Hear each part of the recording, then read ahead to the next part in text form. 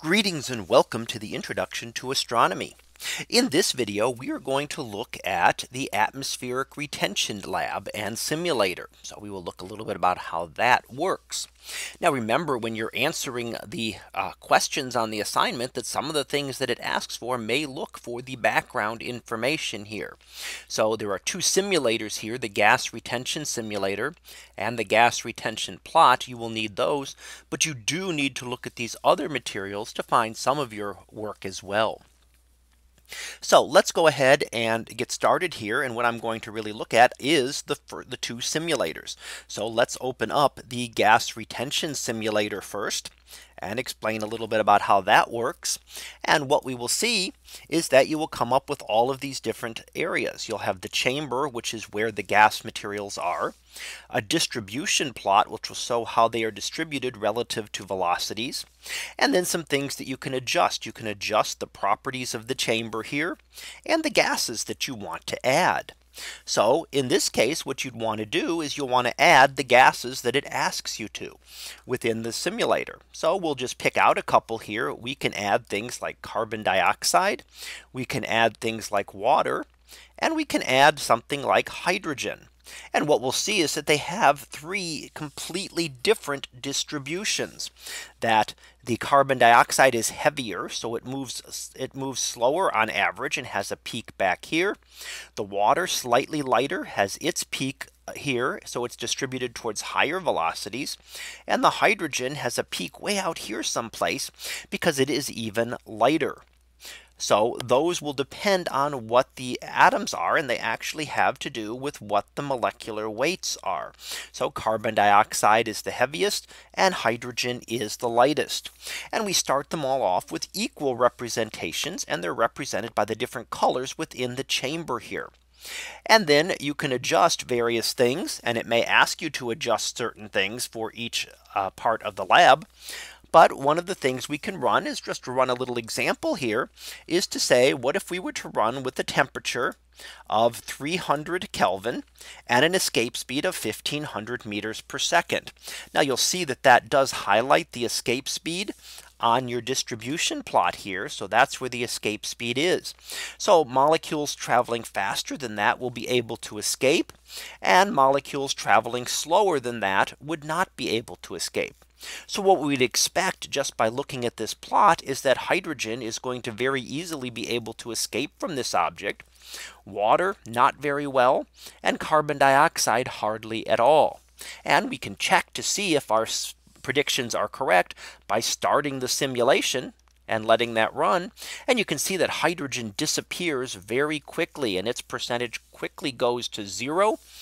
And here it's just down to a tiny fraction of a percent, as all of that has been able to escape. Now after this, what you'll see is it's all carbon dioxide and water. But note that carbon dioxide is a little bit heavier and moves a little slower on the average. So if you watch it for a while, you will watch the percentage for carbon dioxide increase and the percentage for water decrease, as the water that is over here in this tail of the distribution slowly begins to escape. So you can use this as an example of what you'll be looking at as you work with this simulation. And then we want to look also at the other simulator.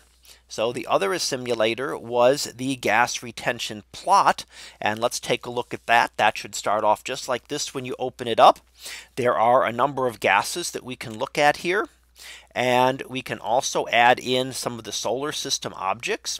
And then we can change a custom object. We can change its properties, its temperature, its radius, and its density. So we can look at how those will affect where it occurs on this object. And that is the red dot that you see on the plot right now.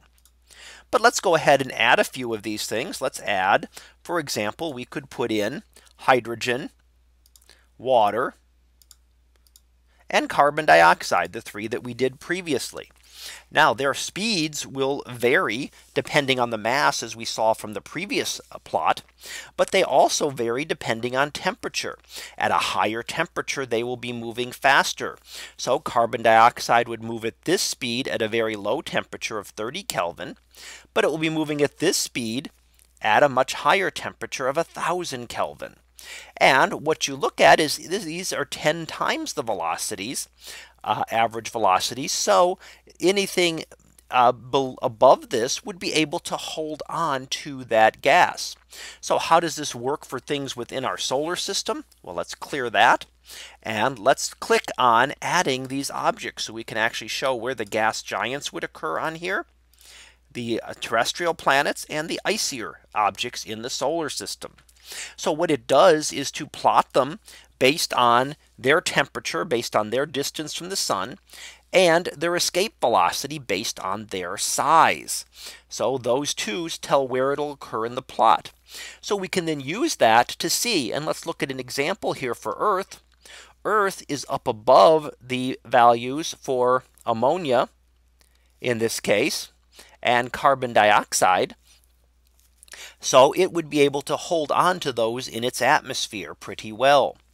Whereas hydrogen, it is below the hydrogen line, and therefore it would not be able to hold on to hydrogen gas.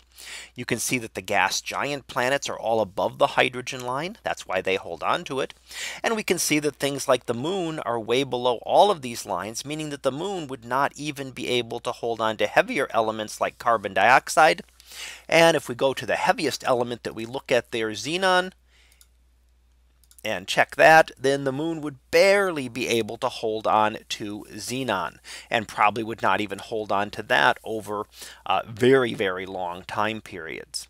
So you can use this to kind of figure out what we would look at, what we would be able to see for each of these elements, what each planet, what each object would be able to hold on to.